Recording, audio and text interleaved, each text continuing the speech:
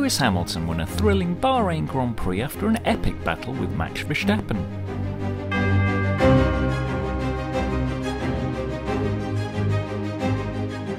Verstappen took pole for Red Bull by almost 0.4 of a second over Hamilton and his Mercedes teammate Valtteri Bottas. Verstappen held the lead at the start, but the race was quickly neutralised when Haas rookie Nikita Mazepin crashed at turn 3.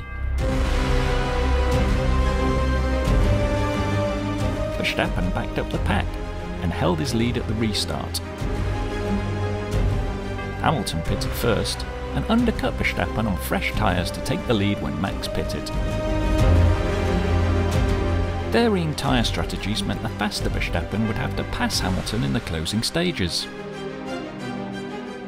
Although he was on older tyres, Hamilton held on, despite Verstappen briefly getting ahead, but Max had to give up the place to avoid a penalty. Hamilton won his 96th Grand Prix victory by just 0.745 seconds ahead of Verstappen.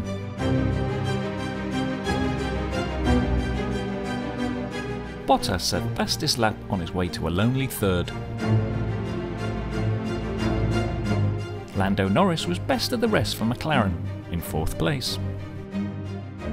Sergio Perez was forced to start from the pit lane after his Red Bull cut out on the formation lap, but he charged through to finish 5th.